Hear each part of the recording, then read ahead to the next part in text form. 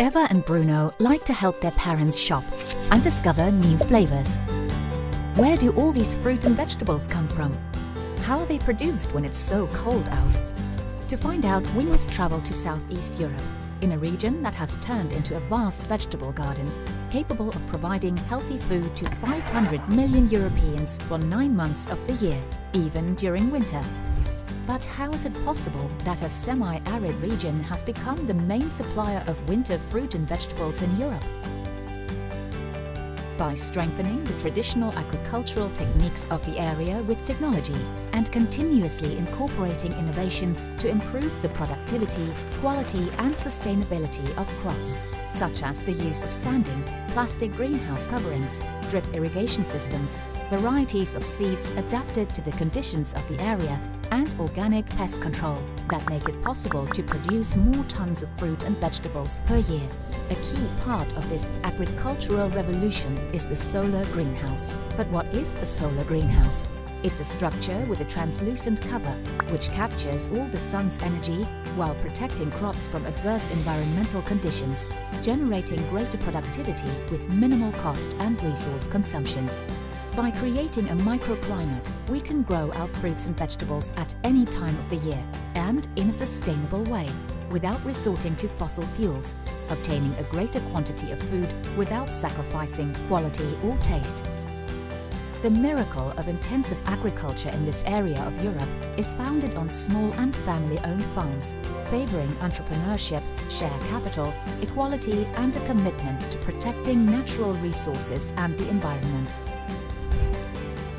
The development of partner or cooperative companies is encouraged, as well as the education of workers, 80% of which have some type of official training.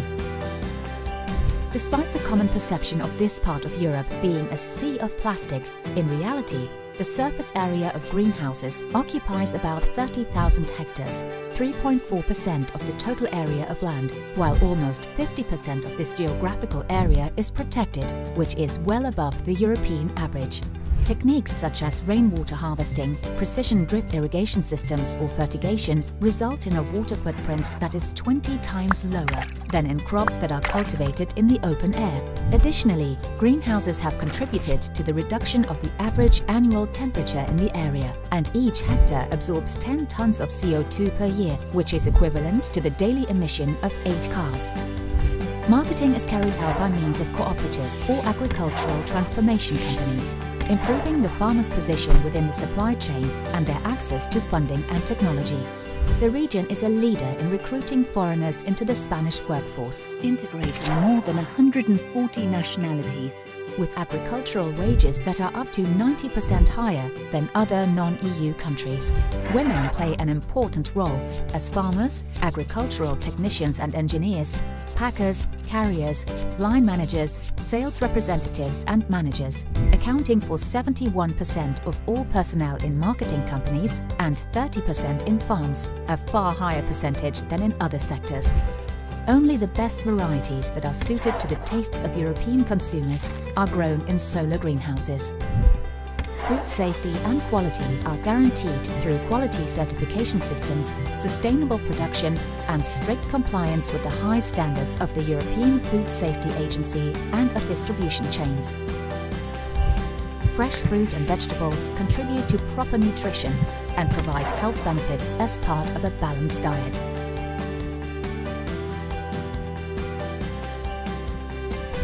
Agriculture in solar greenhouses is one of the most advanced types of cultivation in the world and is the most environmentally friendly form of farming. It has a tracking system that allows you to follow any product from the moment it is planted until it reaches your table.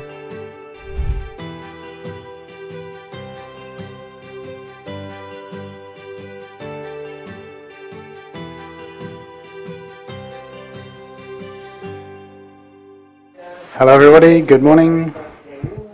Welcome to the second day of Inversolar, the Congress, the European Congress, dedicated to showing what greenhouse production in solar greenhouses is.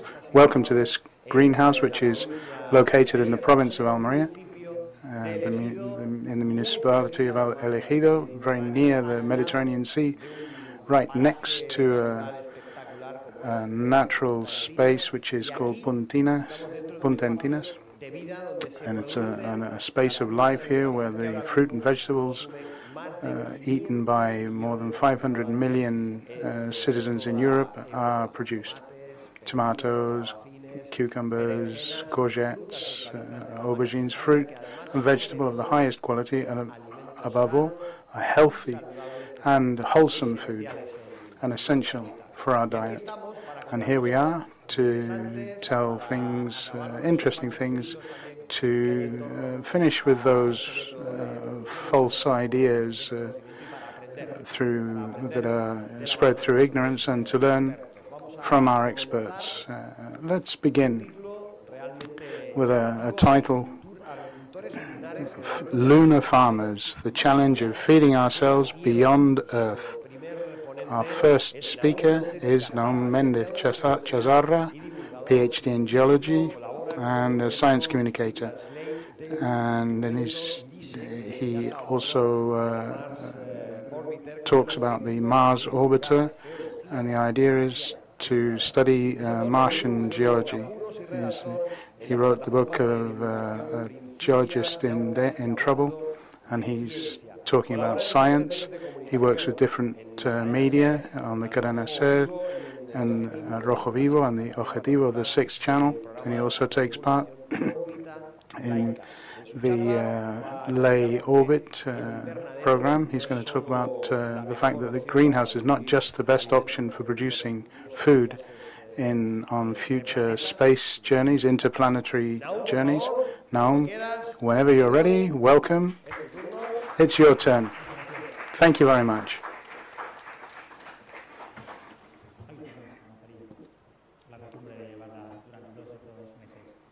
Okay, thank you very much for inviting me to this Congress.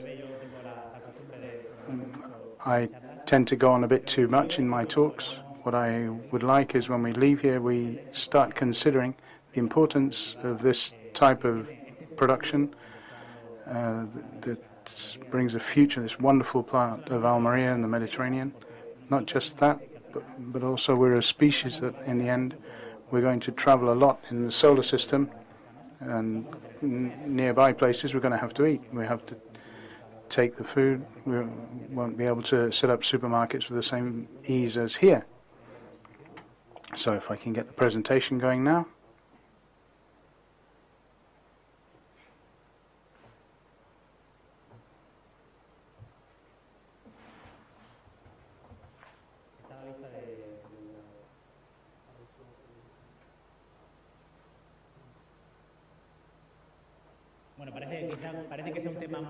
It seems to be a very extravagant subject. You're going to see that even today we are growing things in space.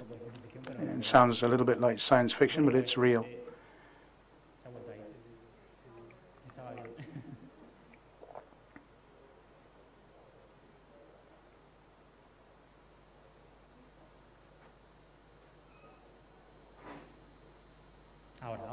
Okay, it's fine now. The talk is Lunar Growers, the challenge of feeding ourselves beyond Earth. We're a species, and our DNA and our culture to explore, to go further. We've explored all the places in our planet, the most difficult places to find. We've covered the surface of our planet, the deserts, the oceans, and now we're arriving in space. The first time we're coming out of that bubble. It's a bubble that's protecting us from outer space. It's a very hostile environment for human life. And in fact, in the last 60 years, we've been able to travel to other places as easy as anything, to Mars, to the moon. Here you can see a photo of a car on the surface of the moon. In some years, we can travel there. We can set up lunar bases, not saying cities, colonies, but a city, the first stages of research. So little by little, we can move our presence from the Earth to other places like the Moon. And in fact, from 2025, it's possible that we may see humans walking on the Moon again, as you can see there. It's a mission of the NASA, a very ambitious mission.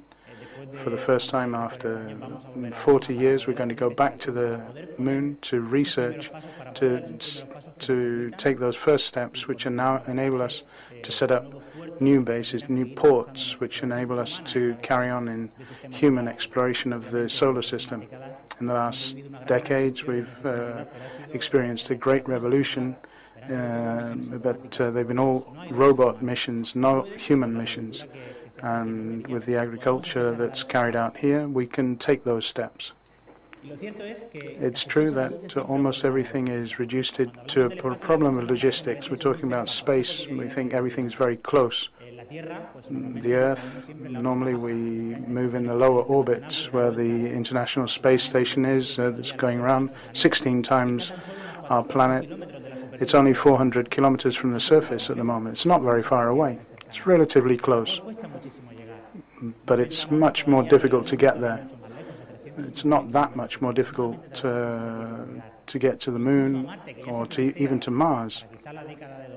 So for the decade of 2030, 2040,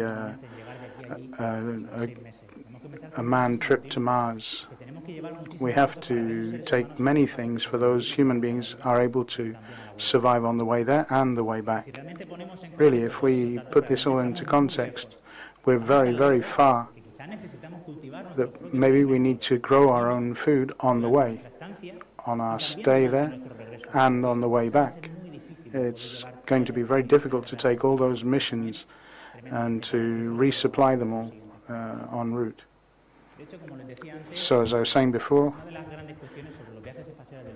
one of the big problems that the humans have, logistics problems, cost problems, and the difficulty that it is to take a large amount of supplies into space. The first problem, the logistic problem, we're experiencing it very intensely in the last months. This news of the País a few months ago, the economy is going to fall again for the confinements and the breaking of the chain, the supply chain. The people who supply us, that provide us with tools and valuable objects, well, there have been problems, it's slowed down. And of course these trips we've seen, there can be a great lack of other things that can affect us differently. For example, energy, we're talking about gas that enables us to produce electrical energy. Imagine that we go to the moon or Mars and all of a sudden the supply chain is broken for a number of months. If we're not able to take food to Mars, then we will die of hunger. So we have to start growing there, not just take the food from the Earth, other resources as well. And of course, how much does it cost to take a kilo of tomatoes to Mars? Well, 1 kilo of tomatoes is going to cost, with the cheapest technology we have at the moment, it's about 3,000 euros. Well, imagine we have to take many kilos of tomatoes, lettuces, water. Wouldn't it be easier if we were able to grow from seed all that food during the journey and during our stay there, and to be able to save us all that money? We don't have to just take food, clothes, machinery, technology, the bases where we're going to stay in the future. It's going to consume a great amount of resources. And of course, we have the difficulty of transport. Nowadays, the most ambitious mission to take a load to space, as you can see, it's only able to take 150 tons into space, and that ship still hasn't flown into space. So we're not going to be able to see its real load capacity. So that's one of the logistical problems that we saw at the beginning. We've also got another problem of mass sending it, as well as the cost. It's not like a lorry that we can take along the road and supply a shopping center. It's a much faster chain. It's a lot of distance to get to the moon. In a few years we can get in a few hours we can get to the space station. The moon, not much longer, but So Mars is even further away, so we need to be able to produce that food. We're talking about a term, it's independence. So when we're established in those areas, not necessarily to live, but to carry on researching, to continue exploring the solar system, and to know more about the planets, to advance in our knowledge, and quite often that's very important. We're going to need some independence. Not all the resources are going to be exportable from the Earth to Mars, to the Moon. They're going to have to be produced there. So if we've got a problem with the supply chain, we can fix it there. Things like food that has to be produced there, it's going to make it easier for Martian and lunar bases to operate. And what's all that got to do with Almeria and with greenhouses? Well, one thing is fundamental. The solar system is a hostile environment. You see this picture of Mars taken a few weeks ago. It's barren like the Moon. It's got a little bit of an atmosphere, that's possibly the only difference. Maybe we have to consider a good place to set up an atmosphere where we can be protected is in the inside of the greenhouses, which are going to feed those astronauts, and to be able to avoid that hostility of the environment there. Here we have this picture taken from the International Space Station, and very nice, of this part of Almeria, of El Ejido. These greenhouses, the function that they can have on the Moon and on Mars is to create an atmosphere which enables the plants to grow, and at the same time it enables the gases that the plants produce and exchange with the atmosphere. It can help us regulate the atmosphere we are in. So they need optimum conditions to be grown. All that technology, all that knowledge of how to regulate it in this laboratory that we have here in Almeria to take into space will be absolutely fundamental to be able to continue advancing in space exploration.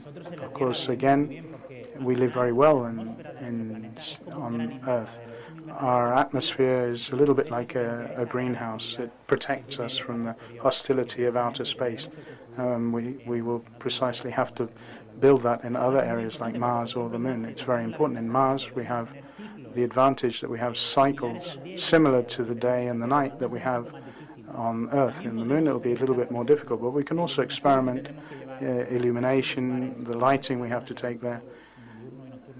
Daylight, nighttime, so we can see how it affects the growth of the plants and how we can improve that technology here that we have to export there. It's true that we are able nowadays to create an atmosphere. We're able to create oxygen from carbon dioxide in the Martian atmosphere. This machine here, it's called Moxie, it's worked there.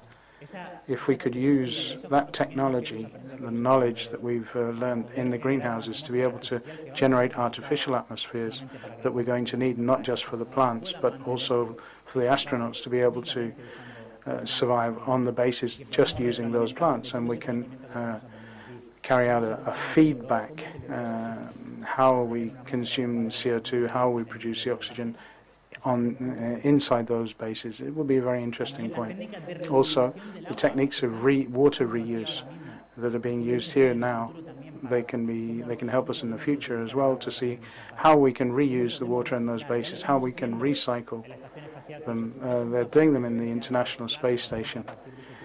They can do it from their own urine. We can use that technology, which the technology used in the greenhouses, the reuse technology. We can also reuse it not just for the crops but also for the humans. But it's also very important to test it here, and it is being tested here. Also, nowadays we're attempting to get crops to grow in the soil, the substrate of the Moon or Mars. It's a very arid area. It can be used to turn it into a hospitable terrain for plants. We also have to use hydroponic crops, which can also be used here, which we've been testing for many decades and will be really necessary in space. That technology is tested here and there it's being subjected to many tests which guarantees that it can be used in space. In fact, here there's a very recent article. It shows how we are able to grow already seeds, earth seeds in Martian soil. They're going to have many, many problems. We're seeing how we can transform this relatively simply to enable it to be used for growing.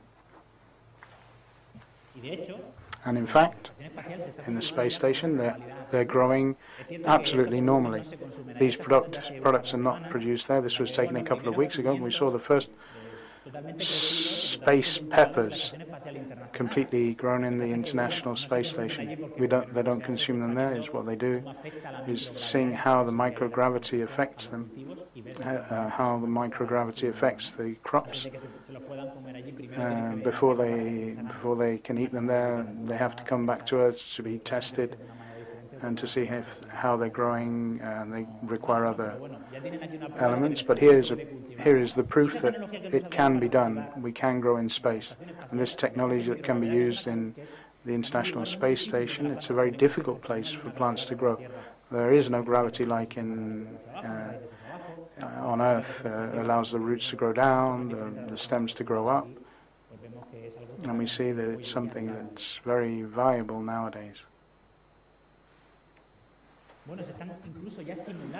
Now they're sort of working out how those future greenhouses are going to be on the surface of the Moon or Mars. They're going to be small to start with because we've got a great technological capacity to set up this great system of greenhouses. It reminds us, these greenhouses remind us very much of the greenhouses we have here. One of the things we're going to be facing there when we travel to space is to be able to produce intensively. We're not going to have great areas where we're going to be able to produce. We have to grow those products, and we have to take advantage of all that knowledge that we've got to in the future to carry on advancing. And now to finish with just an idea. It's true that many times we look down on the sea of plastic. It is the future, the future of having environmentally friendly agriculture, future, vanguard. We're seeing how all that technology that we're using here, researching and innovating here, is going to help us to be able to feed us in the future, not only on our planet, but also outside our frontiers.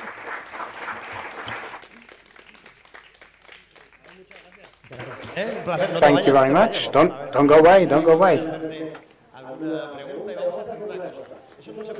Some questions. No, we can't eat the space peppers, can we?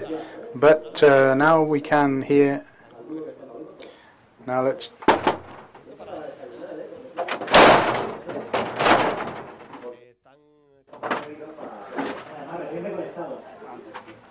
Recently, yeah.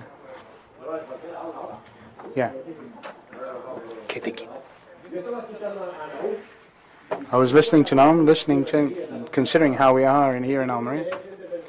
There are people asking you a question. Where can they buy a pair of hectares on the Moon to be able to set up a greenhouse? It's a very interesting question because it's a controversial question. In the last 20, 30 years, we've had places in space. There is a treaty on outer space that was signed in the 1960s, and the outer space is relatively protected in the sense that we can only go there for peace missions, research. But we're going to see what's going to happen in the next years. There are countries which are trying to add legislation to that to be able to take advantage of resources in outer space. Maybe a sort of a gold rush there to see who the first people are going to get it. It's a very interesting question, and it's very open still. Well, we'll see in the next Congress. Maybe we will have an answer. Lola Gomez wanted to ask you a question. Let's get the microphone so she can ask you. Hello to everybody.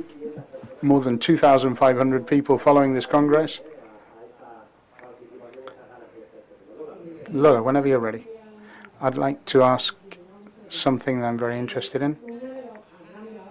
One of the large advances in agriculture is raising the height of the greenhouses for tomatoes. Okay, the tomatoes go up, around and down, and so that's quite stressful for the plant when they're going down, because the plant gravity is going down, but the plant's always going up looking for the light. Our idea is that possible to maintain that? That's why we hang the tomato plants. What would happen to that tomato plant in a space without gravity? We don't know yet. It's true that microgravity in the International Space Station, the plants grow slightly differently, but we still have to see how that growth will be, because they're going to weigh less. The problem will be when we try and bring them down. We'll see how that change in gravity is going to make them grow differently, to make them more bushy. We still don't know that. That's why we're researching in space, because we need to know how the plants behave in case of that different effect, that movement through their sap system. This is what's being researched now, how that's going to work in space, because we don't have an answer for that yet. I'm thinking now. Now another one. Crops without gravity. The International Space Station is always doing it, already doing it. Any other questions? Finish there. Another question from Victor.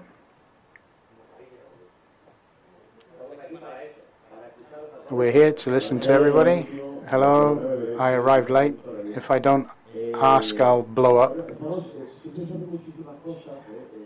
We always do many things to spread the knowledge that is grown in Almeria regarding greenhouses, which is exported all over the world. People study greenhouses and they're exported to other places. In Mexico, South America, Africa, to the moon, and they're exported to other places. In Mexico, South America, Africa, to the moon. We test new seeds, new products for the plant. It's only done in butter. We're going to use it in olive oil to start with, and then we're going to finish off with butter, and we're going to put it in the end, just to last the final touch. Meantime, we're going to beat 3 eggs. So with the residual heat of the frying pan, I'm going to take it off now.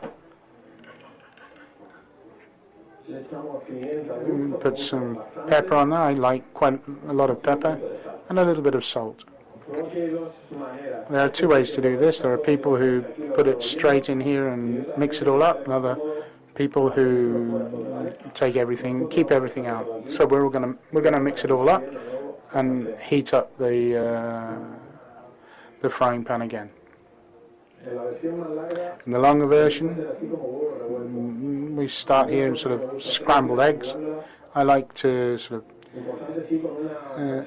get it here. It's very important to have a non-stick frying pan. And so you can see we get a little bit of volume here. And we move the liquid around to get that film there. If you see that it's a little bit too hot, take it off, and with the residual heat it will carry on heating. And now we're going to roll it over.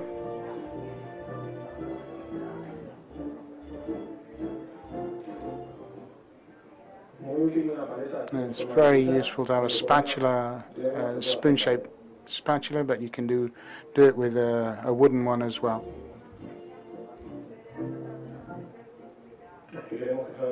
And if we want it to set a little bit more, we can leave it there a little bit more.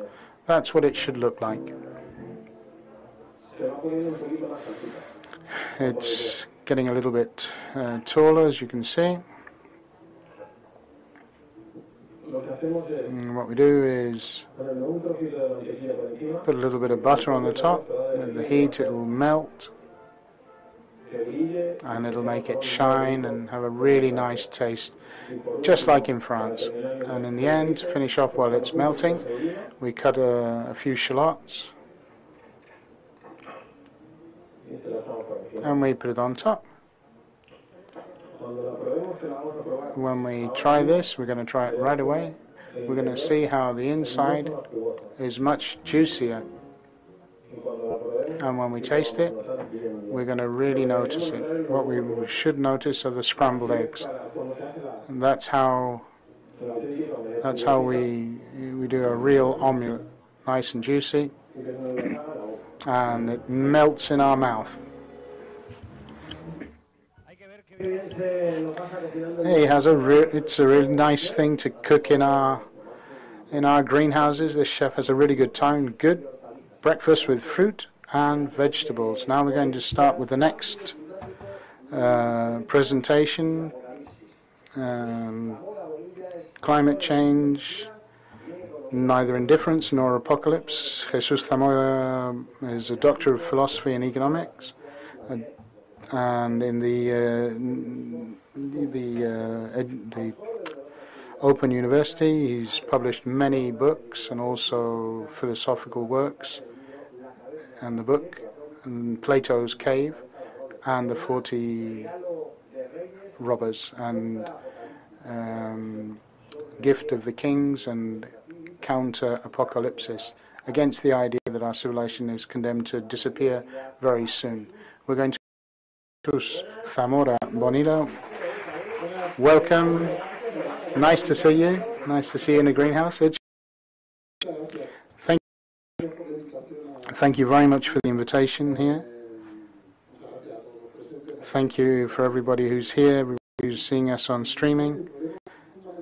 The main problem I have, as you said in the presentation, I'm a philosopher dedicated to philosophy. It's very abstract, and I know absolutely nothing about this. So I have the feeling that I've come here more to learn than to teach anything. So we basically reflect more than teach, to offer some certain reflections. As I said, fascinating this that Lola was giving us on how greenhouses work, of which I knew very little. And of course, there's that subject. I can't illustrate you more than you already know. You sure know much more than I do. What I'd like to talk about mainly is an idea that in the recent decades, recent years, an idea which is floating in the air, that we're finishing off our ecosystem, our civilization, the biosphere, and everything is going to come to an end, humanity, and the idea is to try to reduce the fear surrounding that problem. See if this works. This is the book which is going around there.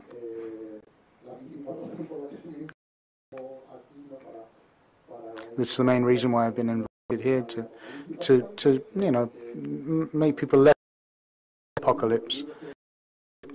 Talks about many things, not just the fear of climate change, but also all the reasons, the ideological reasons, in the meaning that they are ideas more than that they depend on ideology.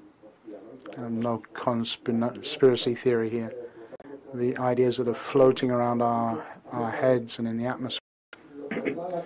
How bad humanity is.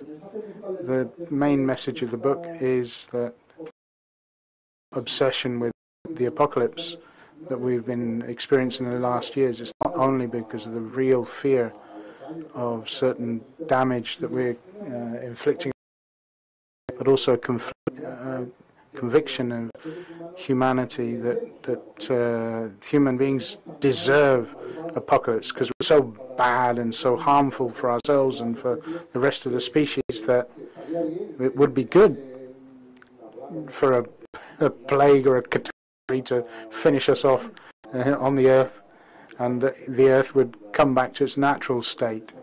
The message that I'm interpreting with the book here was quite the opposite. The human can survive. not only for many years, many more millennia, tens, hundreds of millennia, thousands, millions of years, thanks to technology. But anyway, as I was saying, books, recent books about the one on the right came out at the same time with mine. I didn't I didn't use it for inspiration. I inspired myself in the first one, possibly, which is the main example of the message, the apocalyptic message. We are turning the earth into an inhospitable place, uninhabitable. The uninhabitable earth, as the book says. And the other book, which came out more or less at the same time as mine, what it's attempting to do, with more data than mine, because I'm a philosopher, I'm not a scientist. I talk more about ideas than facts. This book does provide more data as to why this fear of the apocalypse is unfounded. But also, anyway, the reason why I was a little bit obsessed with the apocalypse comes from a different idea of mine, which is my literary line. Novels I had written were these are post-apocalypsis novels.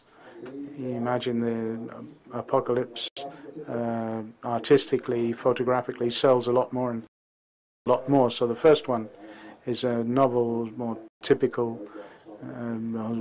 what's going to happen after, what are the historic roots of that catastrophe. I'm not going to talk much about it. And the second, I'm very happy to hear that if I'd known, I would have centered all my talk on this topic.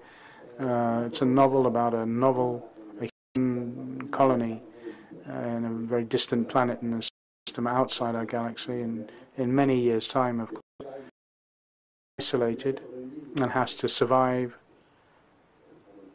into the future without the possibility of receiving any supplies from the other colonies. They don't have a problem. There's no atmosphere.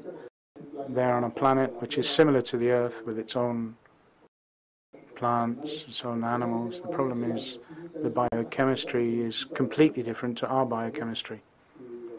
Therefore, the humans who live on that planet can't eat the plants or the animals that grow naturally there. And the planet is called Mundo, or 80 world, for reasons that are explained.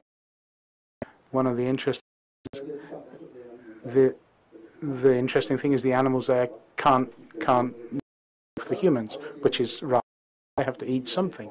So what they eat are plants which they brought from the Earth. But this is in many years' time. These are that they've developed specifically for themselves. But when they're isolated and they can't receive supplies, they have to fertilize something. And they talked a little bit about urine before. The Martian, the film The Martian, they have to fertilize the potatoes. Well, in space it's the same. This colony has become isolated. It's lost the technology, science, civilization. Finally, what they discover to be able to keep this crop going is that the fertilizer that they use for them, they're called palma, like any other. Well, you can think that possibly palm trees, but no, anyway, they're called palmas. So the fertilizer is turned into something sacred. They based on fertilizer. The most important thing in the world is a natural, biological fertilizer for the plant. So it's a novel religious taboos that we know in our civilization, in our culture, are transferred to that fertilizer in particular. I'm not going to tell you any more about it and spoil it for you. On to the topic. The column there is causing some problems. The problem with climate change, as I said, is a real problem, and it's going to cause many, and is causing many problems. In some parts of the world more, others fewer. In Spain, for example, very probable that the climate will now. Not only climate change, but it's also possible that the substances that we need for are going to become scarce, and then science to intervene here to solve the problems. But what I'm attempting to argue in the first part of the book, this is not necessarily going to lead to the end of civilization. There are going to be problems, effectively, but not problems that cause scenarios similar to the novels I've mentioned, or films like Mad Max or Waterworld.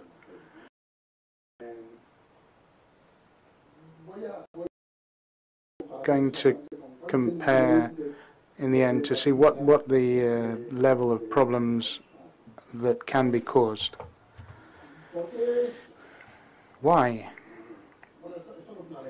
This isn't a mere opinion that I think it's not going to be so serious. The scientific reports about climate change, when they're talking about the type of problems that could be caused, that could cause a collapse of civilization, from the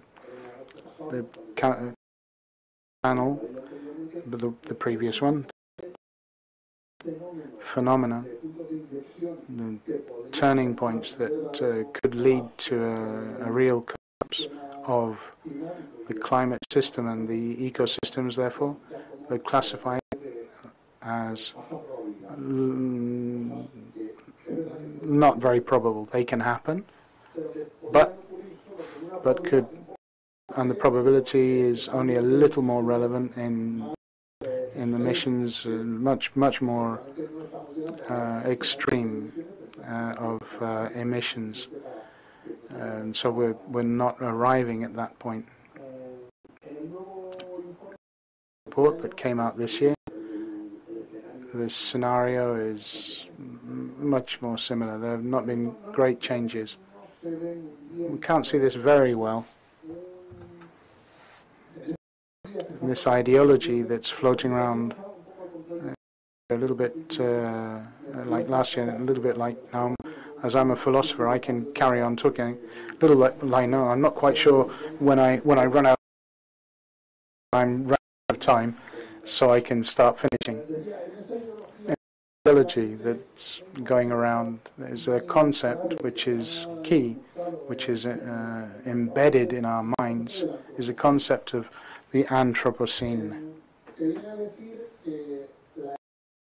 Is the geological evolution, not only biological, of the history of Earth has arrived at a point which it is influenced by human activity, which is obvious.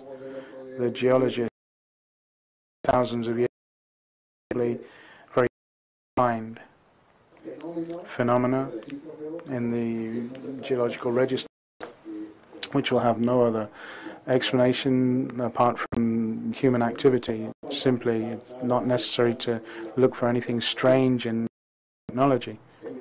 Europe, for example, is practically deforested compared to what it was like a few thousand years ago, and this naturally will leave traces in the register that the erosion type of soils created in a forest are different.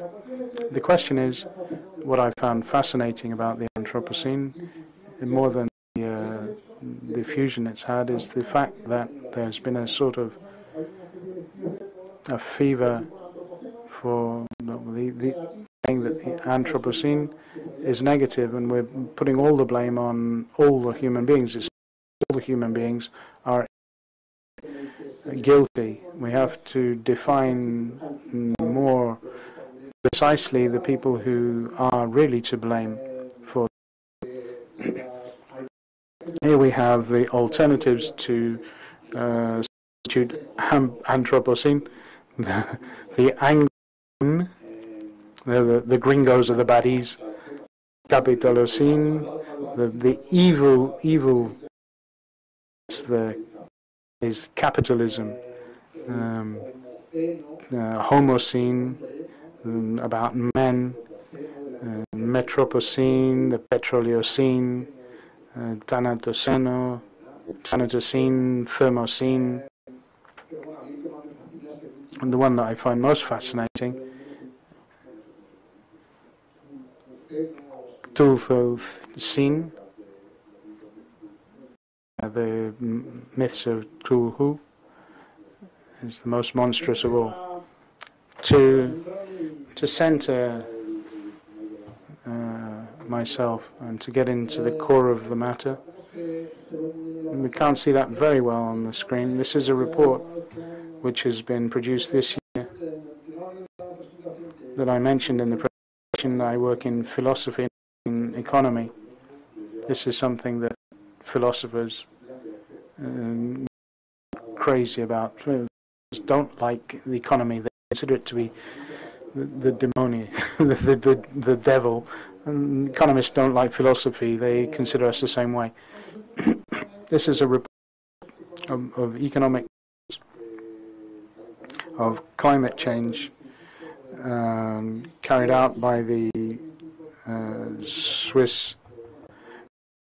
It's a private institute, and that's what Swiss do. They've got all the industry and purple cows and finance. So what they do is they take lots from lots of people, invest it, and to get profit. And so what they're the Swiss are most worried about is what's going to happen with the profitability of possible investments. So this basically depends on how much the different countries around are going to increase their GDP, how the change will affect growth or of GDP globally. Here there are scenarios depending on the increase in temperatures expected in the coming decades. I'm not quite sure until mid-century, end of century, the most favorable scenarios would be a reduction of CO2 emissions. The most drastic possibly would be an increase of 1.5 degrees. In the extremes, we'd be talking about an increase of 3 or more degrees. An increase of 3 degrees or more is quite serious and can cause many problems. The bars here, they indicate that a rise in temperature there would reduce the growth of GDP. On the left, when the temperature doesn't go up too much, the reduction in GDP is not much. 15-20% wouldn't get to 10%. There are 3 in each case because the column on the left of each 3 is what they've measured.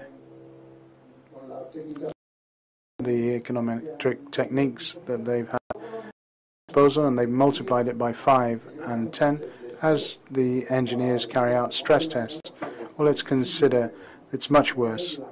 Now the column on the right is the left multiplied by 10. Let's consider that things are going really, really badly. As you can see, in the worst possible scenario, the one at the right doesn't even get to 20%. The reduction of the GDP doesn't get to 20%. Really strange, but in the book I've seen some previous reports, some of them even arrived at considered a possible reduction of 30% of the GDP. That is a revolution. If all earn 30% less, there will be an enormous reduction. This is the same in a different type of graph. This is a decomposition of the why GDP would be reduced, different factors involved, different types of climate events. Some could be from drought, some from floods. As you can't see it very, very, each horizontal row is a country. The ones that suffer the most are in Asia, India, Thailand, Indonesia, etc. Their GDP would diminish even more. Consider this doesn't necessarily mean it's going to go. The GDP is going to go down. What's going to be reduced is the growth of the GDP. Let's move back 100 years to 1920, more or less, and we think, what was the GDP of a place 100 years ago? It was approximately 8-10 times less than now. Not talking about pesetas, but talking about purchasing power. The purchasing power of the Spaniards, an average Spaniard in the last 100 multiplied between 8 and 10 times in one. The purchasing power of an actual current Spaniard is equal. It's very different. Different goods were consumed before, but it's different to now. But approximately, the person in 1920 whose income, average income, and then multiplied by 10, so a person would be considered quite rich. The average Spaniard was that of the very rich Spaniards 100 years ago. So with a growth rate, an economic growth rate similar to the one we've had in the last years, but prolonged to the end of the 21st century, to the 2100 to 2120, the level of prosperity of the inhabitants in 100 years, 80 years, will approximately be the same, 8 to 10 times greater than the current. So if we want to keep this economic growth, our great-grandchildren or great-great-children are to live on average and have a power which is going to be 8 to 10 times greater than ours, which for us is almost impossible to imagine, which is for the 1920, seeing our standard of living now. It's possible that in the developed world the level of growth will be different, so we'll have different production problems, but there are many, many thousands and millions of people who can very easily multiply their standard of living 10.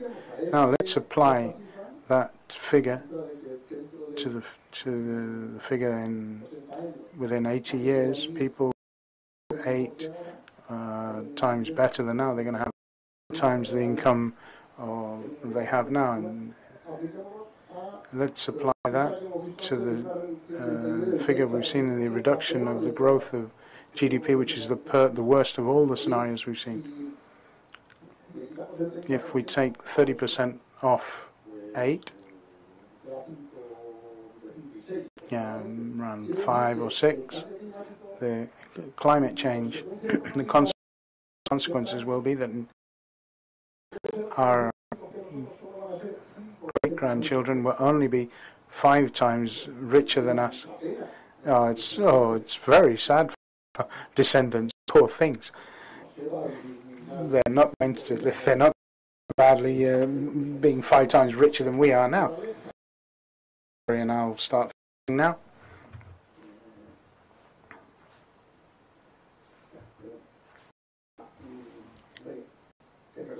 It's true. There are problems, but it's also true. A lot more money, a lot more face those problems than we have now. This is, to finish with, a comparison with the idea of the magnitude of the problem. It's an enormous problem. It has many costs and many a flood, for example.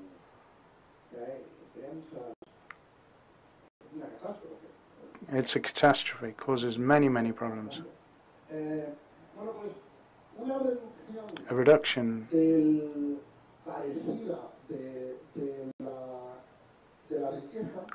in wealth is what can be caused by such a familiar concept as corruption.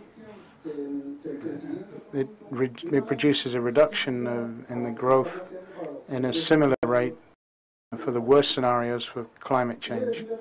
This means that climate change isn't a problem? No, it's a problem.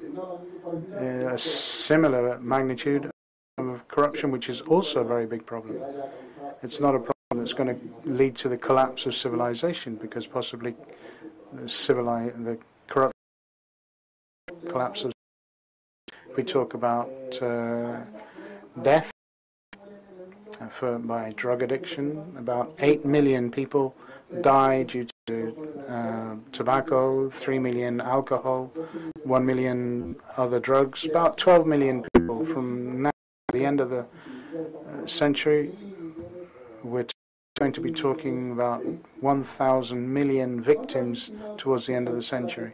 How many victims can, in the worst scenarios that we're considering, can climate change cause? They're not going to be that many. The worst of the cases, naturally everything collapses, and not only the humans die, all the insects as well. We're not going to get to such a tragic situation. The scenarios which are most expected, we're not going to get to 1,000 million casualties. It's a problem, but not a plague, not a problem like the plagues. And I'm going to finish there. Thank you very much indeed.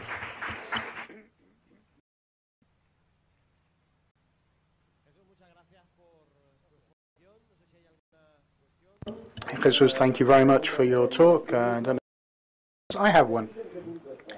What point are you in? Are you between the optimists and the pessimists? What point are you in? I'm in between. The last chapter talks about a very long-term future of humanity, and the friends that I have, most technical loving, they've considered that it's a bit of we're going to live many more years, but not very different to the way we live now. We're not going to be fusing our computers with with our brains. We're going to a little bit better than now, but not much better. Another question. Human beings are the way we are, and knowing how we are, we've arrived to this point being the way we are. See if we smooth this all out a little bit.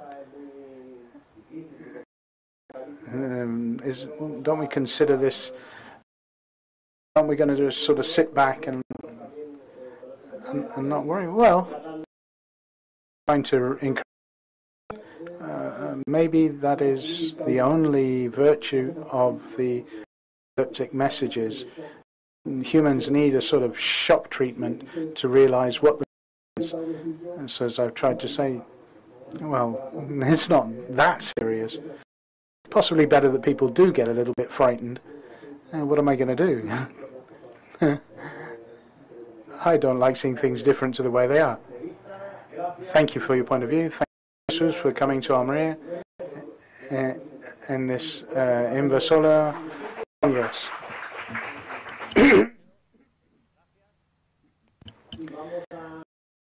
we're going to open up to another video so you can find out what life is like in the greenhouses. And it all has a very important social The area of solar greenhouses in southern Europe is known for its arid terrain, and it was sparsely populated until 60 years ago, when the largest and most productive agricultural project in history was launched. Solar greenhouses.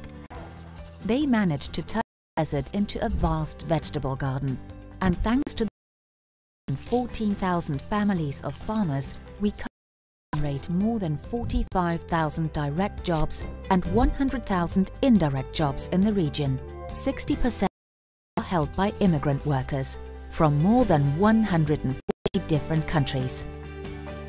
They are people who've spent years working together with farmers and their families, learning the trade and the language, even undertaking new business ventures.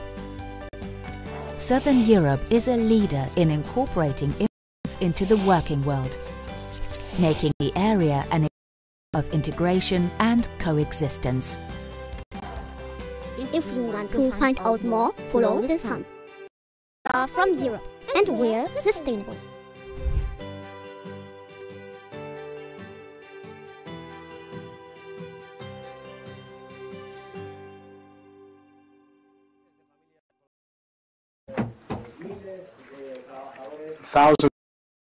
Thousands of workers around this production model, which produces fresh fruit and vegetables all year round, especially in the coldest months for the rest of Europe.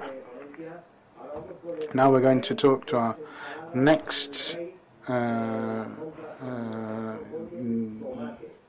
speaker.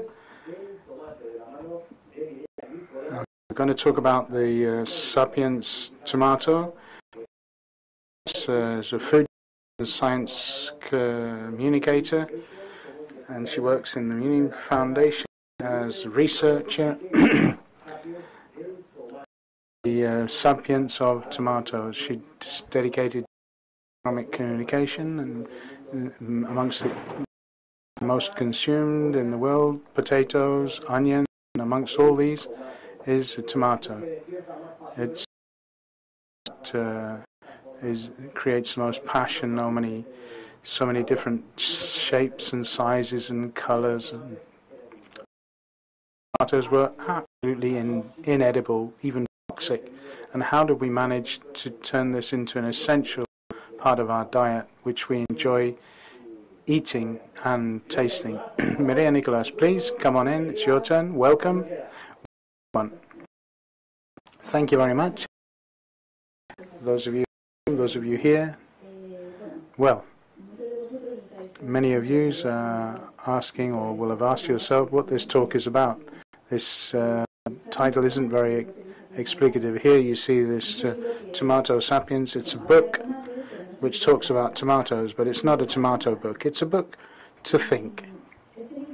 This book that was set up with Fernando Arria, with a team of researchers, and it's part of Wikipedia, and it is the most extensive work in Spanish in Wikipedia.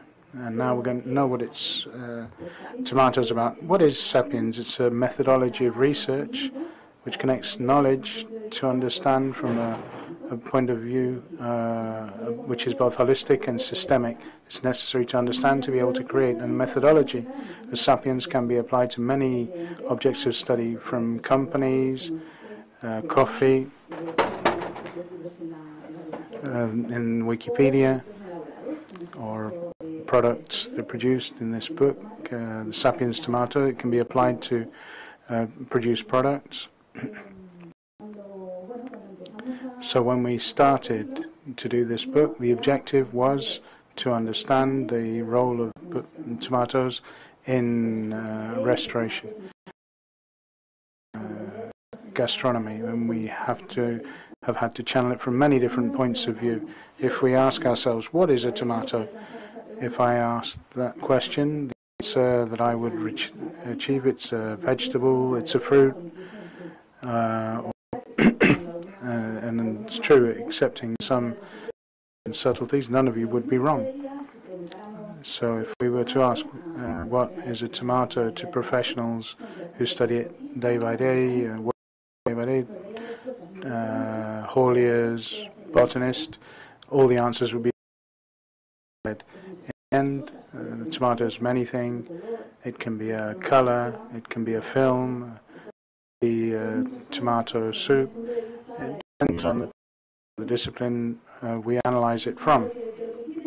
And what we do have data on, and we can, after the potato, tomato is the most produced vegetable in the world, and 180 million tons, and from China is leading, and Spain is in the 8th place, production of 3% of that 80 million tons.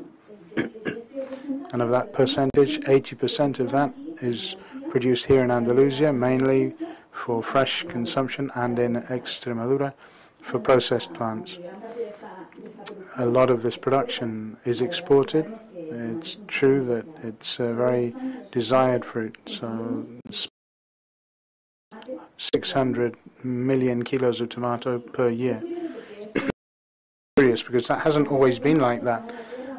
Plants on Earth for longer than us, and for any organism, it started around about, the Earth was formed around 4,500 million years ago. Plants, then animals, and about 8 years ago the first species of tomatoes appeared. It wasn't until 5 million years later that hominids arrived. As we're seeing here in this slide, the first species of tomatoes didn't look anything like those we're looking at today. They had very small fruits. They were covered in fur, different shapes and sizes, and the majority were very acid and toxic. And we said that the human being has changed tomatoes completely, domesticated it in Mesoamerica. And we're not how it happened, but the human being, by domesticating tomatoes, made tomatoes more comestible. They reduced the selenium, we improved the size, we improved the flavor. And you can see from the photo on the left and the photo on the right, it wasn't 2 days. This change didn't happen from one day to the next. A lot of stages of domestication in between, and one of those phases, the Spaniards discovered the New World and the tomato. In the chronicles of India, of the Indias, when they arrived at America, they saw that there were tomatoes in the capital, and it was a fruit which was completely integrated in their diet and the American culture. And they told us that they made sauce, adobes, and salt, and that once it arrived in Europe, it wasn't used as a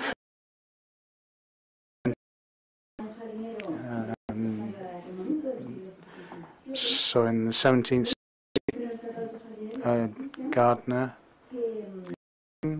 says that in one of the first books that were on gardening written, he situated it in chapters for ornamental. So it was just used book. There were different plant species. You put the tomato plant right next to a hallucinogenic and toxic. The mandragora was considered the love apple with the aphrodisiac quality it had, and curiously, the French and the English, the first years, the first contact with the tomato, they called it, as they called it, but as the mandragora, as the pomme d'amour or love apple. So they didn't quite like the yellow.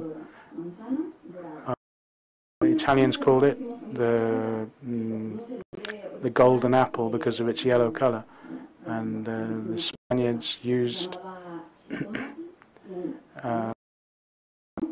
of a girl called, and we called it tomato.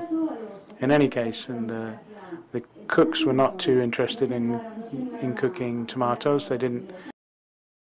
First years, it's due mainly to the close relationship it had with Mandragora, but also because the tomato was in the early stages of domestication. It was a sort of a wild plant. Wild plants were not considered very healthy, and obviously there were no vegetables in that time. And that was like that until the end of the 17th century. It seems that kitchen or the first cuisine was the Spaniards to use tomatoes successfully.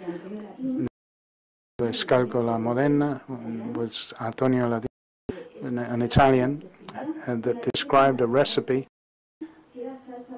which was tomato sauce Spanish style. So they've written other books, so we understand that that knowledge was imported from Spain to the Italians, and then years went by and tomato reached other culinary areas of Europe, and they started appearing in other books talking about different tomato sauces and stuffed tomatoes. Here I wanted to talk about two curiosities that we found it when we were writing the book. Although nowadays the tomatoes are mainly used to accompany pasta, as we've seen, one of the first uses was not to accompany pasta, but to accompany fish, and that's the way it was for 100 years. Common today, but then it wasn't. So if we have to talk about preparation of tomato in Andalusia, what chilled vegetable soup, tomato soup, and one of the recipes that we found of the gazpacho, it doesn't have tomatoes in it. It's got anchovies, bread, and everything else, but no tomatoes. 80 years had to go by before we found a gazpacho with tomatoes, and it happened on the other side of the Atlantic. An American cook decided to put tomatoes in the gazpacho, and something that's so typically Spanish wasn't invented in Spain. Seen over the years,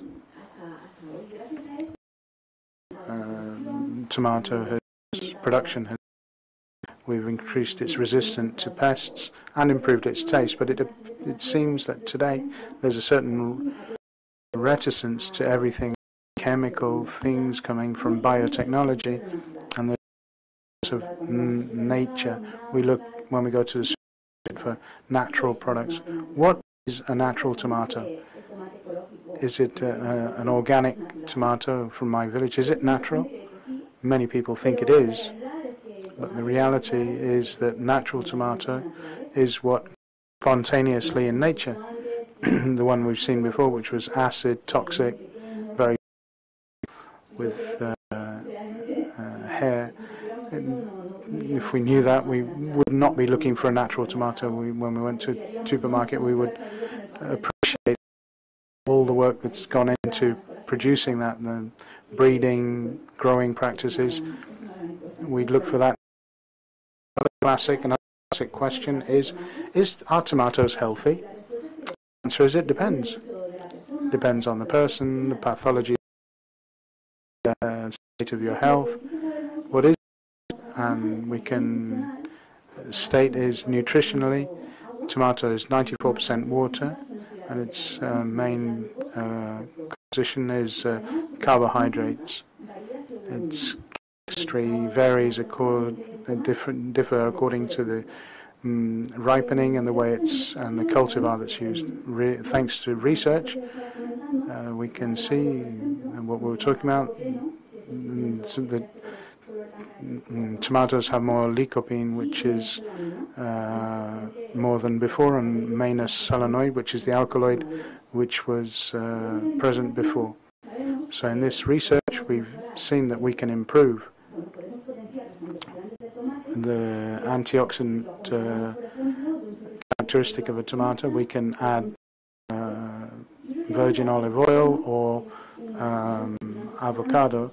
It's biosoluble lycopene, so absorb it much more easily. What is true, if you arrive, we've got salad with to enjoy them, thinking about whether it's more nutritional flavor or not, or more carbohydrates or not. We want that salad, that tomato salad, to be great flavor, that our friends remember it like the best in the salad they've ever had. So the tomato may work to feed us. It can be as gastronomical as any, like truffles or caviar. The difference in between tasting and feeding ourselves is the intention which we have for producing that salad. So if we produce a tomato salad with olive oil, looking for excellence, so our friends enjoy it to the maximum, a tomato that can enable us to enjoy an experience where we do enjoy that type of experience is in restaurants, in gastronomic restaurants. In the kitchen, they take a product that could be tomato, technique, cutting, and a tool. It could be a knife. There are different techniques and many different tools, and you can multiply it. These factors produce many results, thousands of ideas. Others are interesting, others not, others better, others worse, but it leads to many, many different creations, like the ones we can see on the screen at the textures from the Bulli restaurant, tomato and cabrioli from Arbequina to enjoy with olive oil, and from the restaurant Kiki da Costa, a slice of dried tomato with vinegar rice. More than 50 different ways to produce it, some like this and others that are created expressly for the book. And finally, what they have in common, what all these productions have in common, there's a great knowledge of all the possibilities of the product as appears to happen. The startup Minix Seafood, it's a variety that's grown in Almeria, and they've chosen plant-based tuna substitute. It's a vegetable substitute for raw tuna. It could be more environmentally sustainable, for example, replacing sushi or ceviche, for example. Tuna is a place affected by overfishing, so it could be possible in the future that we will not be able to eat the sushi that we eat today. And I saw it as a very interesting alternative. And finally, these ideas, all of them that we've seen, all the creations of the tomatoes, come from thinking without fear. And during the time we've been producing the book, we've had many ideas. Maybe we could use the tomato seeds to create something with different textures, or with water, or we could distill the fragrance of tomato leaves, which are very aromatic, to give to flavor other creations. We could dehydrate the skin to produce some chips. These ideas are for gastronomy. We can concentrate on different ways of producing tomatoes or new cultivars. It all depends on the perspective that it's given. Tomatoes are for that, to make us questions, to think. In the end, understanding tomato is the base to be able to create and innovate with it. Thank you very much. Thank you very much, Mireia. Very, very interesting. Have some tomatoes. Thank you very much. That's a pear tomato. If you noticed, that could easily be the tomato of good ideas. Looks like a light bulb, a yellow light bulb. Yeah. Let's taste it. Delicious. Absolutely delicious. Very tasty and good. Okay, now Mireia. I'm going to hold this enormous tomato, recently picked right next door. It needs a bit more colour. It's a groovy tomato, pink. Good question. No. As I explained at the beginning, tomatoes took a long time to become part of our culture. It's done it. It's the main ingredient of many, many creations. We do typical base for stews, for any sort of... No, we wouldn't be able to do away with tomatoes. It's what I mentioned. It's one of the most widely grown vegetables today because it's a very sought after fruit. And no, this is chefs look for in a tomato. Yeah, that's a complicated coming from a journalist. What chefs are looking for is to be able to surprise the people going to their restaurant, looking for the creation they have in mind, so it can give good results for the creation they want to prepare. The best for tomatoes, best for gazpacho, best for spreading, and in the end, one of the things I mentioned, are there things to produce new cultivars? Well, yes, we can create tomatoes precisely for the creation. So that's one of the challenges we've got. The possibilities are almost infinite. Any questions? Jose Antonio, questions? Hi Mireia. It was nice to meet you yesterday in the first day. We were some of those tomatoes here with Lola. The one you've got looks like a light bulb. You mentioned yesterday you took the Sapiens tomato, 6 months in phyto seeds, another 6 months with Adria. The question I'm going to ask you, before that year, how you understood the tomato then and how you understand it now, what surprised you of that immersion in the world of tomatoes? Good question. The truth is, before going to Bouilly and phyto, tomatoes for me were just like anybody, people who's not a specialist in it. It was an ingredient, it was a product used, which every day I use it to make many different dishes, but it was a good alternative to meat and fish. Vegetarian, vegan is coming up, so from that perspective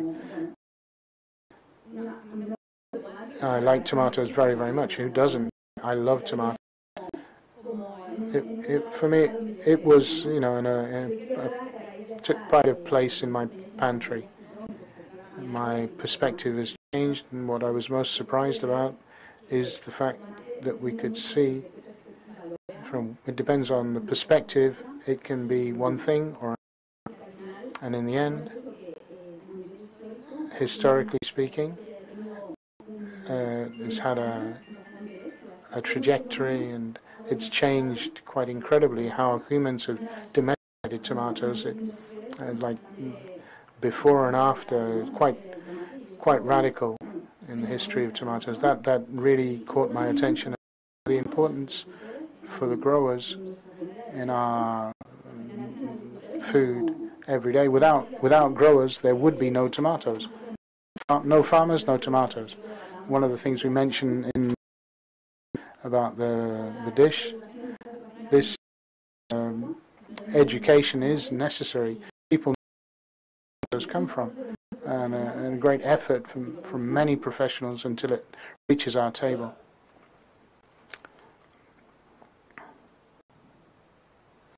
Now, Lola,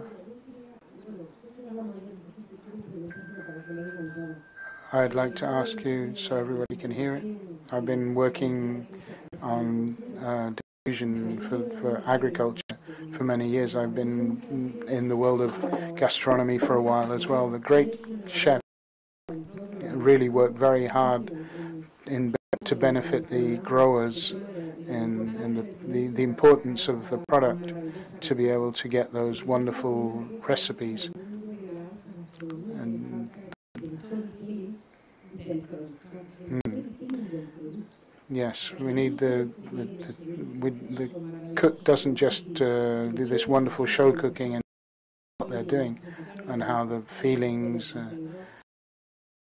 of the people who are eating it, what history there is, what's the story behind that product.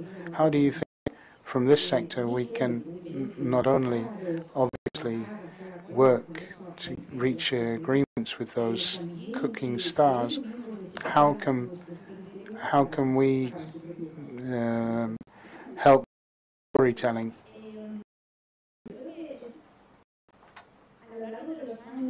Over the years, correct me if I'm wrong, I think product has been becoming much more important in different kitchens. I think it's a need that the consumer is transmitting. This tomato, I mean, where's it from? What type of tomato?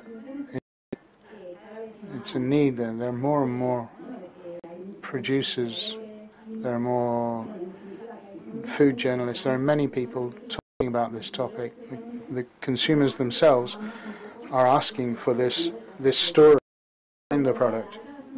And talking about high cuisine, they're discovering it on a smaller scale. Question of time, consumers will appreciate more and more this story behind the product. In our gastronomy, there are products. We have to really respect all the characteristics, all the organoleptic characteristics and features behind it. Talking about virgin olive oil, it can be a wonderful experience, gastronomic experience in itself. So this communication between different disciplines, different sectors, between the growers and the chefs can be shared, opinions that can be shared, chats. It's the labour that Lola, you're doing with diffusion agriculture is really important. The new generations of chefs are much more aware now of the importance of knowing the roots of the product. That's the situation. Thank you. Here, Virginia. Mine is short. After Tomato Sapiens, are you going to carry on with aubergines, another type of product? An idea? No, for the moment we're with the Tomato Sapiens. Other products. It's the first story in Wikipedia about a not produced. Okay. Big round of applause to Mireille. Very much indeed. And Mireille was talking before about trying to imitate tuna with tomato, and I'm beginning to remember now. I was with a chef yesterday in La Costa restaurant who does it with sweet red peppers, and he achieves wonderful effects, the possibilities of fruit and vegetable from these solar greenhouses. Now this tomato, I feel like it's to be or not to be, that's the tomato. Now we're going to see another cooking some aubergines. Buenas, hoy vamos a presentar un de berenjena, que es una del clásico. Now we're going to introduce our aubergine as sort of like a hot dog, but instead of using a sausage, we're going to use that texture with an aubergine. We're going to let them to get really well cooked here, and while they're goldening off, browning off, butter, pepper, breadcrumbs. We just added herbs too. You can put capers in, eggs, tomatoes. We're going to use tomatoes because they're very sweet, and sauce like that. They're very, very tasty. As the peppers are cooking, takes a while for them to cook. We're going to do the tomato sauce. The cherry tomatoes, we cut them directly and we put them in the pot. We can cut them in half. Very important to use sawtooth knives for tomatoes, so you don't have to sharpen it every. Okay, we'll just squash them a little bit later with a fork. And the idea of this tomato sauce is to emulate the currywurst, which is ketchup with curry. So we're going to add a little bit of curry to it in the end. The cherry tomatoes are turning into a puree almost on their own, as you can see here. Very nice sauce there. In the meantime, we carry on with our aubergine, which is carrying on being cooked inside. We're going to open up hot dog bread. We made it ourselves, but you can in any place. We're going to make it very easily. A little slice down the middle, and we open it up, and that's where we're going to put everything the aubergine is going to have. So the sauce is ready. It's important as always to taste it and to put a bit of salt and pepper, depending on your taste. We can use a fork to squash them down a little bit. Now we're going to take them out in a bowl, and we're going to add them hot.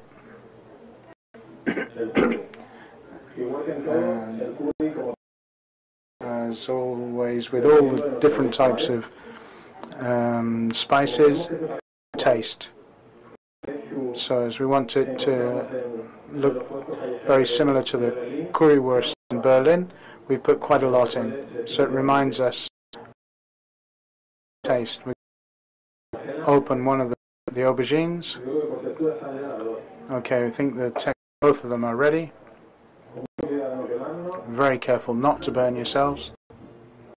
Okay, we open it up down the middle. Take the head, and we cut it into four. So for breading it, we do it just with egg.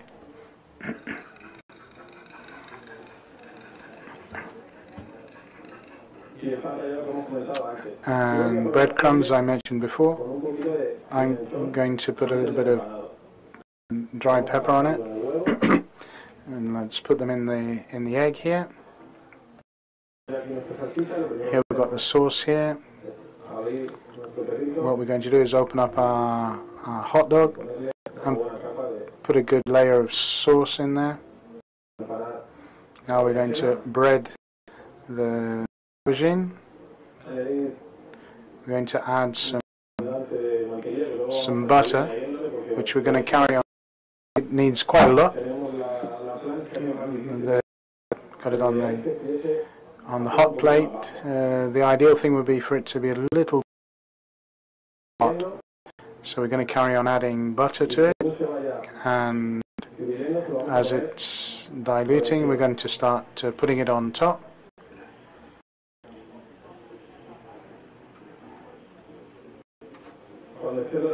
When the bread is nice golden, we're going to take it straight into the bread. We include it, include the cheese, and then we're going to send it back to the frying pan to absorb all the butter. Cheese is melting. We can get our hot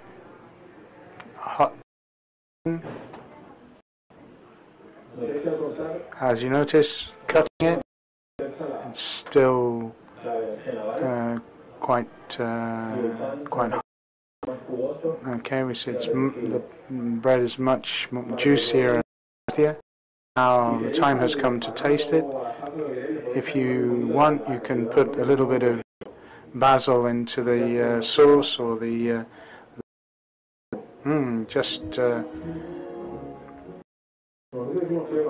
we did some tests with meat, and we preferred this one because it's much tastier. Yeah, to eat an aubergine. Chef, it's really, really tasty. I've also tasted them. It's spectacular. And talking about Berlin, well, they eat lots and lots of fruit and vegetables in Berlin and the whole of Germany. Now we're going to carry on with the next speaker. Life in Fantastic, from Deborah Garcia, as a chemist and a science communicator, lecturer on the master's degree in scientific culture at the Basque Country in the Public University of Navarre. She's studying in the advanced studies of A Coruña. She's a scientific communicator. She works on television. You've seen her in the 6th channel, Galician television, Radio Galega. She's going to talk about the containers that accompany fruit and vegetables, those before, those and afterwards. Deborah Garcia, please. Deborah, welcome. Thank you very much.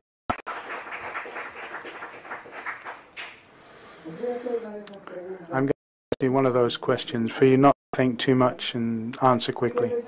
What do you think when you think about the future? I can read your minds. Two things. One, some of you think about climate, some of you global warming, the next pandemic, which will be probably from a very resistant bacteria. So you will be the apocalyptic. There are others who are thinking we'll have a vaccine for Alzheimer, another one for AIDS. We'll also have cheap, cleaner energy. We'll have that, what we're talking about now, the circular economy, and everything will go much better.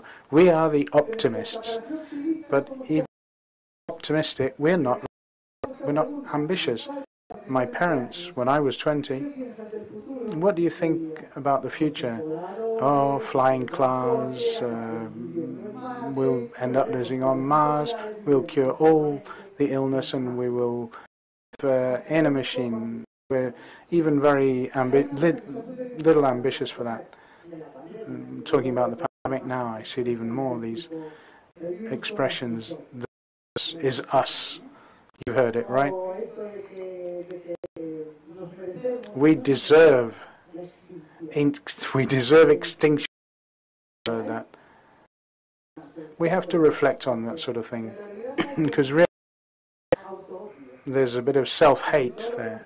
There's everything that belongs to us as humans is wrong, and we punishment because of it. And it happens with almost everything which is contemporary. Because how do we do things now? Valuing romantically, how do we do it in the past? Oh, in the good old days, we did things much better. That happens nowadays. Art, contemporary art, oh, that's not as good as the art before. It happens with everything. It happens with materials. For the first time in history, the material time is completely demonized. The material of our time is this, plastic, and we're demonizing it.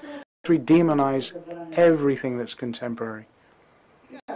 And of course, we have a problem. Oceans are gaining the battle over reason. How can you debate with somebody who says plastic is bad, full stop? Plastic is bad for everything. These dichotomies are not, don't exist or bad. There are many subtleties. How you use it. Plastic is not a material. A very wide family of materials. Polymers. We don't call them plastics. It's very difficult to face all of that. There's a lot of misinformation. There's a drip of misinformation regarding plastic. Is not informing. They only talk about plastics when there's something negative to say about them. We don't talk about the positive factors. So we've got another added problem, which is the big problem of the lack of scientific culture. More than half the population do not understand article. So how look at this lack of misinformation and the lack of understanding of these scientific topics. We have to talk about the goodness of plastic. We have to inform about that. It's a symbol of progress, the same as all the other materials of their period. There's been enormous progress thanks to we've got prostheses, syringes, masks that you're carrying. They're made of plastic if they're officially accepted. They're polymers that have been pressed. We can, so that not even the aerosols in which virus and bacteria travel, those polymers have an inertia that avoid them getting through. Lives would have been saved thanks to that. Plastic is present in the isolation of our dwellings, acoustic, and same with cars. Security systems are made of plastic. We've lightened vehicles thanks to plastics. We think that transport is the main emitter of transport lighter, which we do thanks to plastics. You are reducing the emissions of CO2 to the atmosphere, which is the main culprit of climate change. Anti-fire systems, many things that we are using that are made of plastic. Food, how do we make plastic? We can create a protected atmosphere and keep that food in there. So this is one of the great problems that we have, and it's solved by plastics.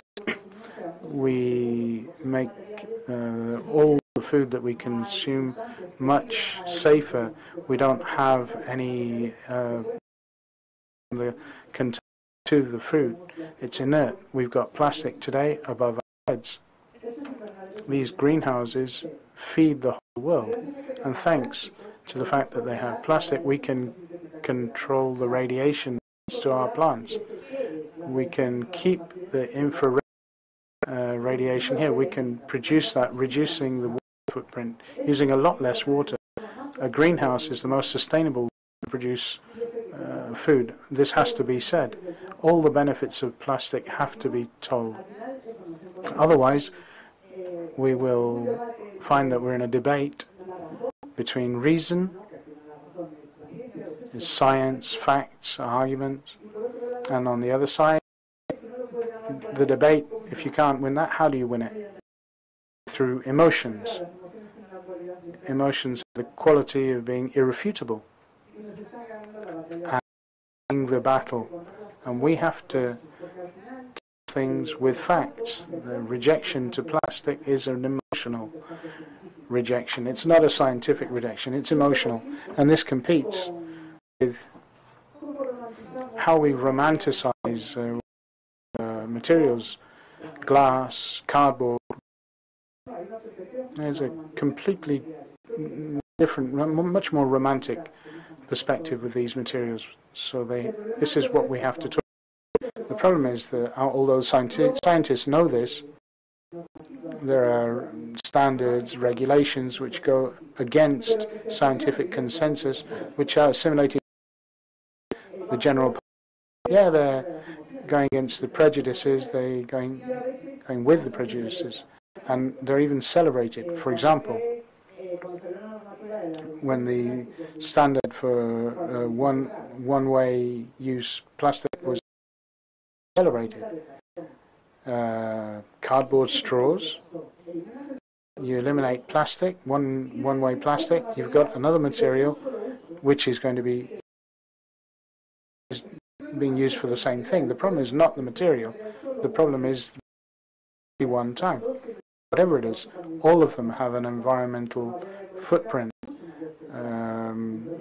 Carbon has a much higher environmental footprint, and scientists who measure this, we do life length analysis, so the impact of all the. Okay, where I left the straw on the hillside, who cares? It's biodegradable, and a plastic biodegrade.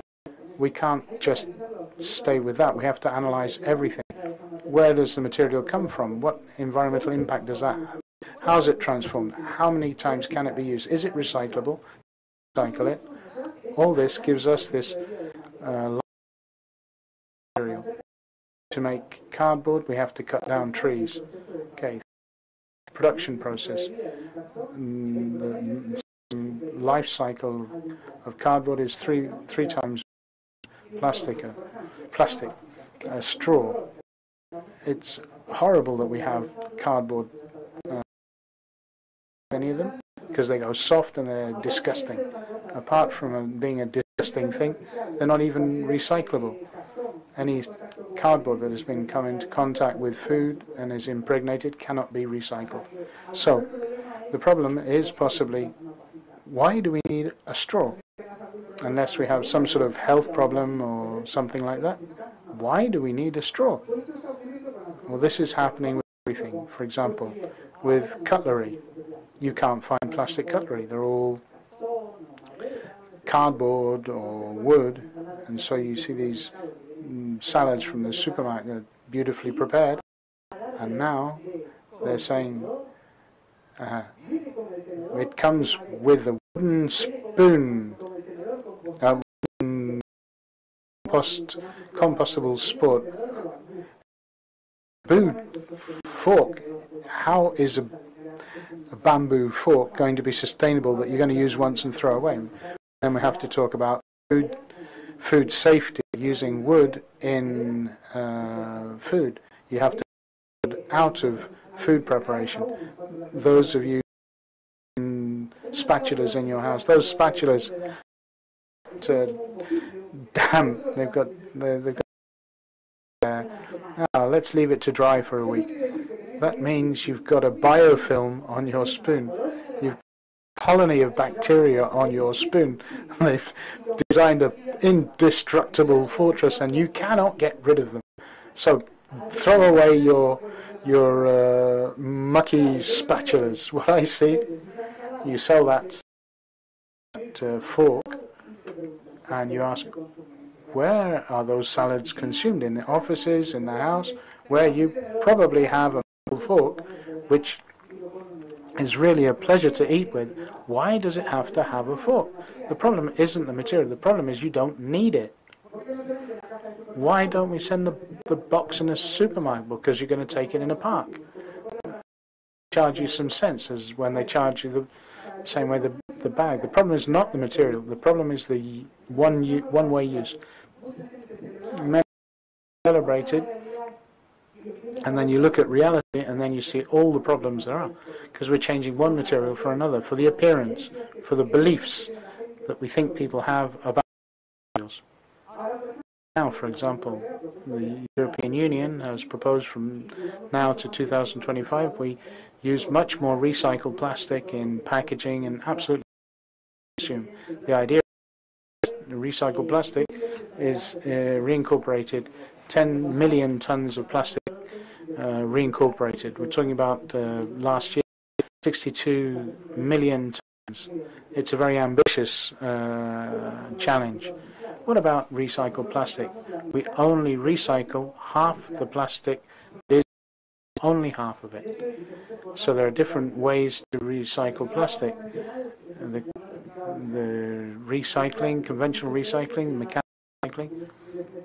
If you put heat into them, they melt. You can melt them, give it a new shape for new use for the plastics. You can separate melted. They're called thermoplastics. You separate them, give them a new shape, and you're recycling. That's the way we have recycling polythene in supermarket bags, polypropylene, bottles of detergent, or PET, the water bottles. PET is one of the plastics that is most easily recyclable. A lot of technology, a lot of industry, and many. Now, if you notice, the drinks industry, they incorporate recycled PET. It can be recycled again and again, almost infinitely, so that reduces its environmental footprint. It doesn't weigh very much, it's resistant, so you can use it well. Those recycled plastics can be used in contact. You can't just put anything in contact. So you have to carry out a lot of tests and that standard of guarantee that you can use even with water, for example. There are other ways. 30% of the plastics are recycled. You can shred it, melt it, and there's another way to recycle. It's chemical recycling, which 80% of the plastics can be recycled. There are plastics which can be these are thermostable. They either turn into liquids or they burn, so we need other methods. Epoxy resin, polyurethane, polystyrene, those fish boxes. We can recycle them with a method called chemical recycling. Plastic we call polymer. Imagine it's a collar of balls. Each of those balls is a monomer. When you heat that polymer, you twist it, you shame. But when you do chemical recycling, you cut the balls apart and you separate the monomers, and then you can reconstruct them, producing different plastics. And that can be done over and over again. There are many techniques. There's one called pyrolysis. Pyrolysis is heating it to a very high temperature. You break those links between the monomers and pyrolysis oils to make fuel. There are other techniques for volatile. It's a solvent which dissolves these links between the monomers, and enzymatic degradation, which only destroys the links between the monomers. The idea is to balls, the separate balls, and recompose them. So we have plastics which are identical to a virgin plastic, an original plastic, distinguishable. It's a recycling system which has many, many possibilities. We can obtain plastics which could be in, because it has contact with, has the same qualities as virgin. Problem. It's not contemplated as recycled plastic. So if it's recycled, it's not recycled. So it's not. So you have to pay the same taxes as the virgin plastic. It's not adapted to the standards. There's no fiscal benefit. So it seems that science is far, far ahead of the legislation. And that's the problem we have with recycled plastic.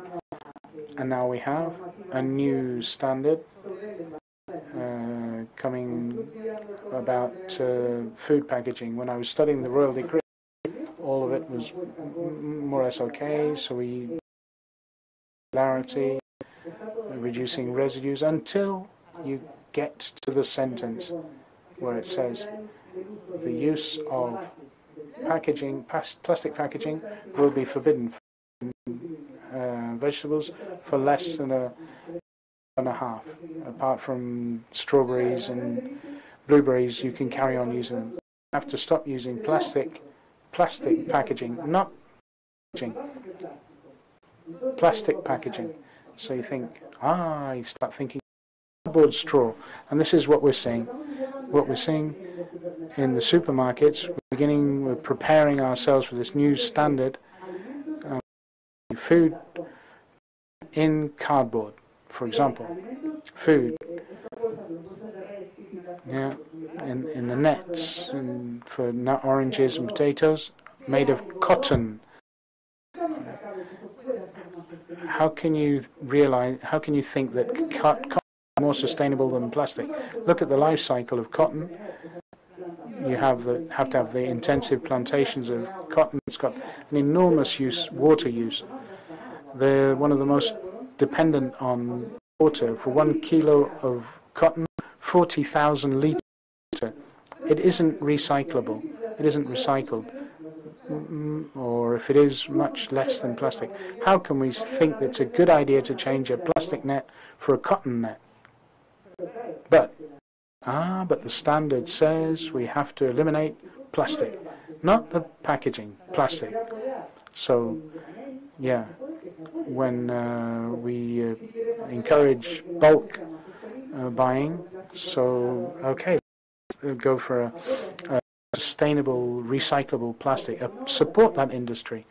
Otherwise, you're going to have cardboard boxes, cotton net bags, and cotton materials.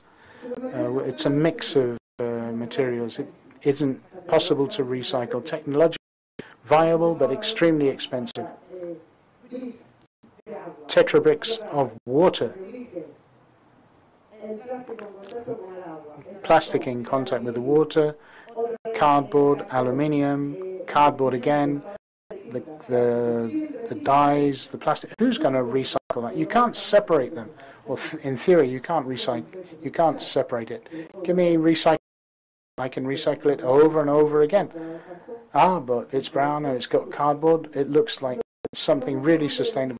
Taking decisions, absurd decisions, because these standards are not adapted to reality. The technology that we have, the one that we know, the scientific knowledge that we have, and in the end, we're regulating according to emotions. What do we think the people are going to think is better? That's what makes me angry. That's why we research so much, and so much research into different materials, how they impact the environment, materials. So I think it's something that really have to slow down. They're taking decisions that are very important with a great impact, which are not based on science. What we're doing is taking decisions from a very.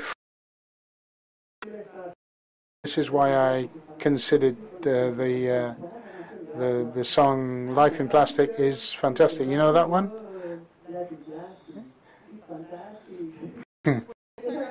That song, in the end, is ridiculing that frivolous, superficial life.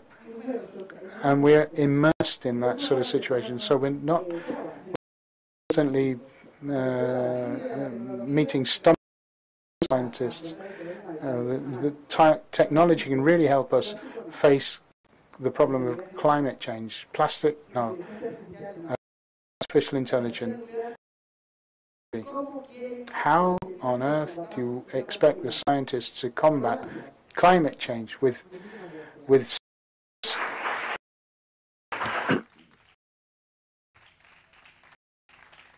Débora, muchísimas gracias. Siempre es un placer escucharte hoy de manera especial en este. Deborah, thank you very much. It's always a pleasure to listen to you in this solar greenhouse. Now it's question time. Enrique de los Ríos. For the people who are following us on streaming to listen. Congratulations, presentation, and the way you have of explaining things, being right, but it's being able to move people with reason. Here we're in a greenhouse, a plastic greenhouse. We have the science behind us. We've got a crop, an intensive crop, healthy product, which is feeding Europe. We've got everything on our side, but we're not able to fight. Neither the scientists nor the producers are able to change the mindset of the people, and the politicians aren't helping much. The people as voters, and if they think they think a certain thing, okay, let's do what they think that we should be doing. Please, in this situation, what is the most sensible thing to do? What sort of a route card should we following? Where will we start? Talking about it. Talk about it. As a scientist, I feel that in science, consider that in the end, reason will have a way, and it's not true. These things happen. All of a sudden, you see a royal decree. It's completely absurd, contrary to if we want to combat climate change. And how can we possibly regulate like that? That we're getting there just in time or just after time. Fighting against the lack of logic is you have to face emotional reactions of many people. So not all the scientists are able to do that because it has a cost. We have to be braver and speak about things clearly and show things. Show what you do here and how it's done. And tell people, look for the gap. When I'm moving around, wiggle room. Okay, get into people who've got the news, who's got impact. Okay, it's the same person who's talking about the prejudice. Maybe go against the grain.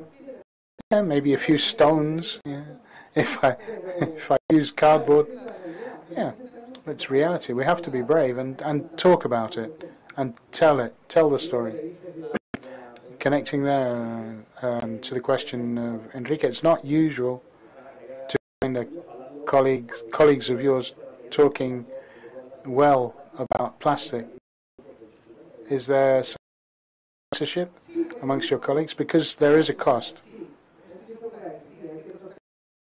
Subjects, and I'm not gonna talk about because I'm gonna have problems with that. There's so much misinformation, or so little information, or the cultural level is so low that I'm gonna get stoned every time I mention this. Every time I talk about plastic, I'm gonna really digitally is going to be up in arms. So I'm not saying anything new.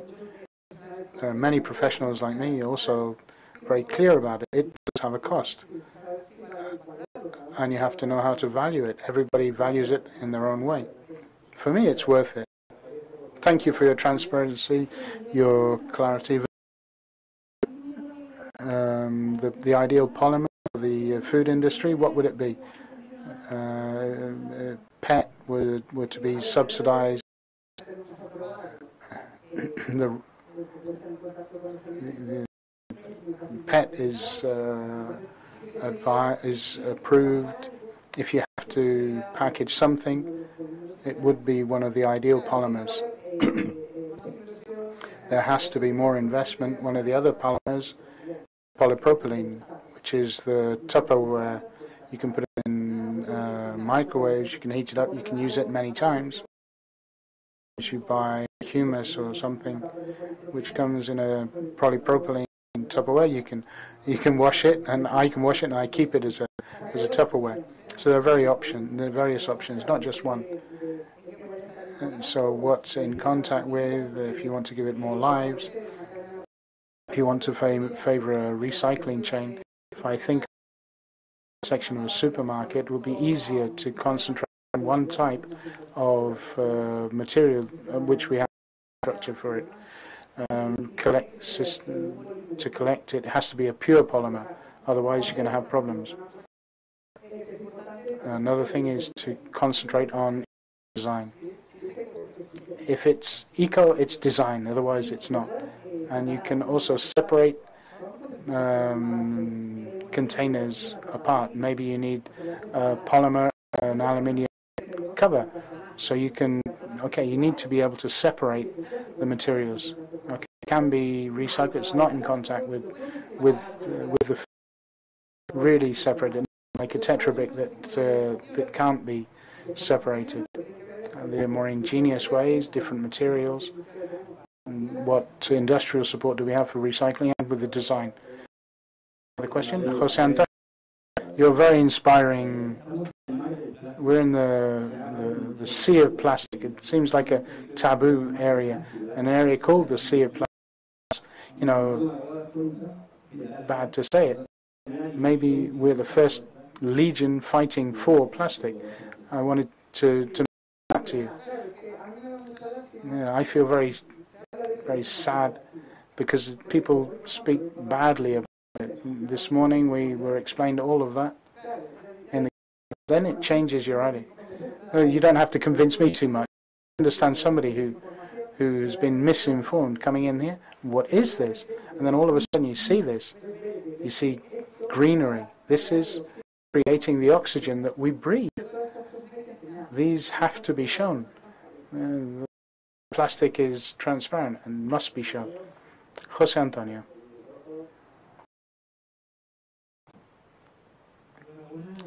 Congratulations, Deborah, for your talk.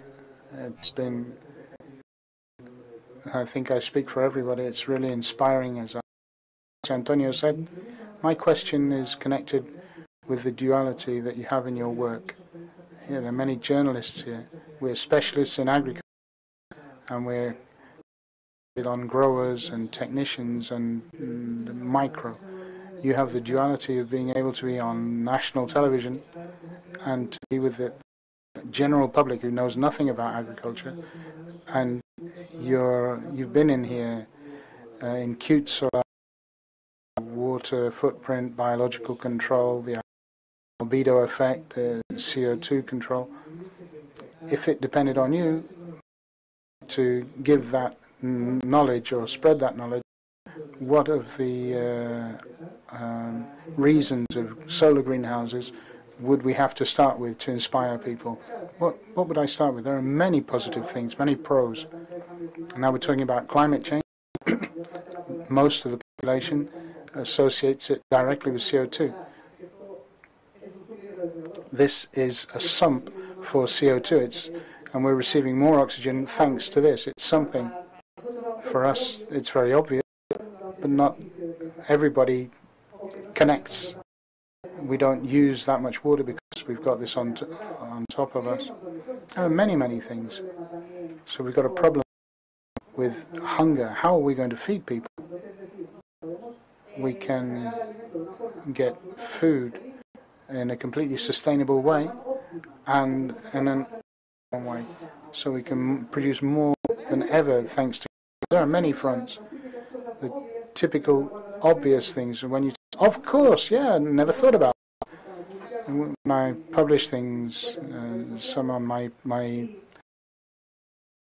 and oh goodness me, never thought that a greenhouse could be sustainable.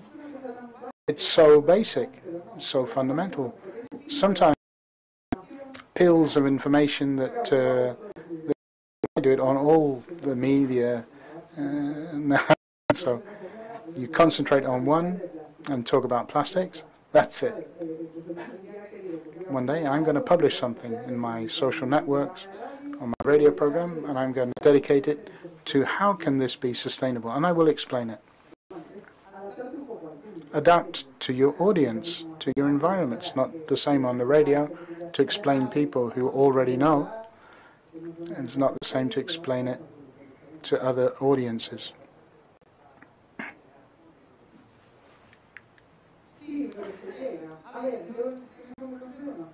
Yeah, I consider myself fortunate because I have a voice in many places. There are many programs.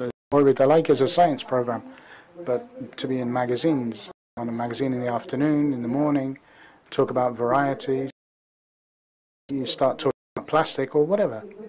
So it's respected knowledge, and yeah, the different different case, and the knowledge and the capacity to communicate it to everybody. One more question from Lola, and then we're going to have to... I think that there are many routes to attempt the society to understand us, the sustainability of plastic.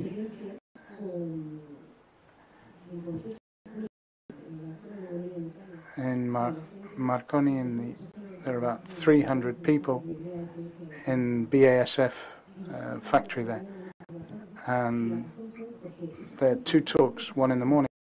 Those people who work making plastics, and thanks to them we have all this photoselectivity, etc., don't know the end user. They don't know who they're working for. They have no idea. I really enjoyed. Yeah, I took containers, drip irrigation. I took absolutely everything, and they're surprised with the lack of knowledge that people at the top of the company were extremely lucky to pay a visit to them, and they considered it was necessary.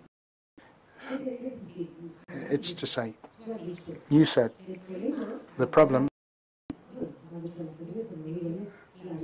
the lack of information or misinformation, is we're coming face to face with emotions. Let's do things. Good entrepreneurs, let's take advantage of the emotions. Let's learn how to connect that science to communicate it. We have to see the environment that we're moving, not communicating it technically, emotionally, evangelize, so people, when they hear it, are believers in the sector of the sea of plastic of Almeria, to learn how to communicate that. It will be a way to go forward to attempt to reach those people, and thousands and millions of people working in the world of plastic. One of the users, some of the users of those plastics, and thanks to that we achieve every year. Do you think that would be the way forward? I think what's difficult is to know every topic so deeply. If we talk about people talking about material science and research, I need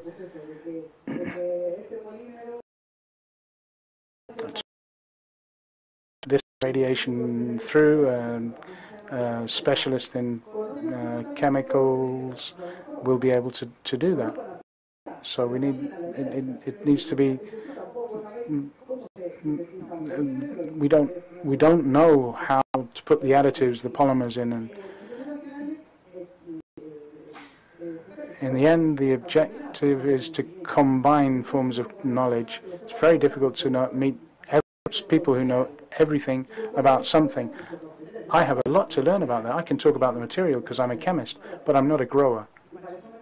And that's why I have to talk to people who know more than me. And yeah, it's not one person who does it well, it's connecting people. That's the idea. Everybody's doing a good job there. Interaction. Interaction is the key. What you said, to use that for in our favor, I try.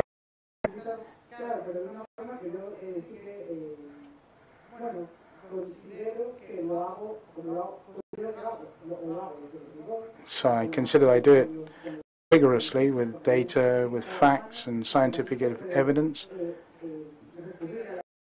To use emotion, and doesn't mean that emotion is just used to trick. So if you want to trick, you have to use emotion. If you're going to tell the truth, you can do everything well. You can tell the truth and move people as well. Well, thank you very much indeed, Deborah, for accompanying us once again. Thank you for being here in Inversolar. Please take a seat. Okay, we're going to see one more video, and we're going to explain this method of production, and we're going to finish the party, and we're going to The solar greenhouses bring the greenhouse. efficient, innovative and sustainable agricultural model, capable of feeding 500 million Europeans a year. But they also look after our planet. More than 90% of our farmers comply with the most demanding certification systems and good agricultural practice standards, and they're advised by agricultural experts in farming, waste management and recycling. 95% of the plastic we generate and recycle 80% of it. We're at the forefront of national recycling, with more than 100,000 tons of plastic recycled per year. This represents 10% of the total recycled plastic in our country and is equivalent to more than 1.5 billion plastic bottles. This is how it works. Plastic roofs represent the largest volume of plastic waste generated, and recycling, where they're turned into pallets and given a second life in the form of urban furniture, new containers and liquid. If you want to find out more, follow the sun. We're from Europe. We're sustainable.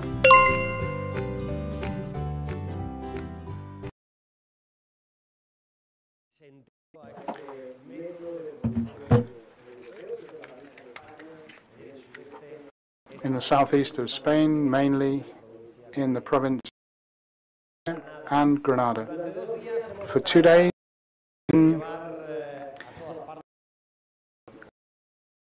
very important points, very interesting points regarding our solar greenhouses, the agriculture out here, and all the questions, all issues related with innovation, the advances that are being carried out here. We do this for producers, the growers, and also for the consumers, so they are well informed. As somebody said here just a moment ago, we have to teach them to let the communication and knowledge flow. All this work is part of a program, a European program, promotion and information called Inversolar. Creating the taste of Europe in greenhouses, and in front of that program is, of course, the open collaboration of the European Commission, but also a consortium made up of APROA, Horta España, and 3 organizations that defend and work for the producers and agriculture based on good practices, good agricultural practices. It's time for us to say goodbye. We'll be back next year, and this is all on the net in Inversolar, Inversolar, so you'll be able to continue enjoying the chats and them in the future. I'm going to ask all the speakers, Jesus, Deborah, Noen, and Mireia, and of course the president of Horta with us now. Let's do a family photo. Thank you very much to all of you. See you next time round, and enjoy the weekend.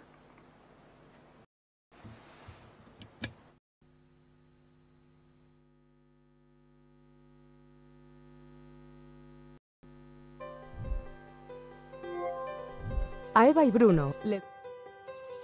Eva and Bruno like to help their parents shop and discover new flavors. Where do fruit and vegetables come from? How are they produced when it's so cold out? To find out, we must travel to Southeast Europe, in a region that has turned into a vegetable garden, capable of providing healthy food to 500 Europeans for 9 months of the year, even during winter.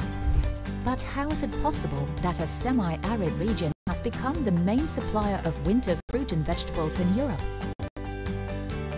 By strengthening the traditional agricultural techniques of the area with technology and continuously incorporating innovation to improve the productivity, quality and sustainability of crops, such as the use of sanding, plastic greenhouse coverings, drip irrigation, varieties of seeds adapted to the conditions of the area, and organic pest control that make it possible to produce tons of fruit and vegetables per year.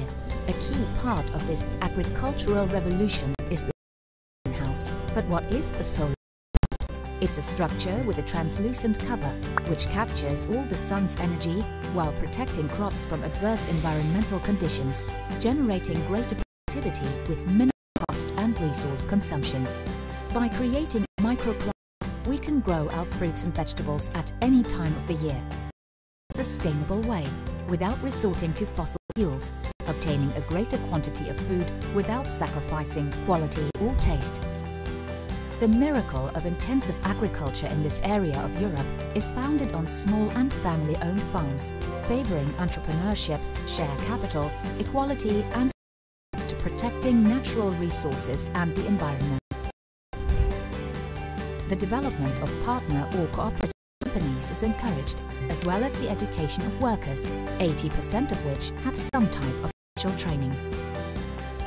Despite the common perception of this part of Europe being a sea of plastic, in reality, the surface area of greenhouses occupies about 30,000 hectares, 3.4% of the total area of land, while almost 50% of this geographical area is protected, which is well above the European average.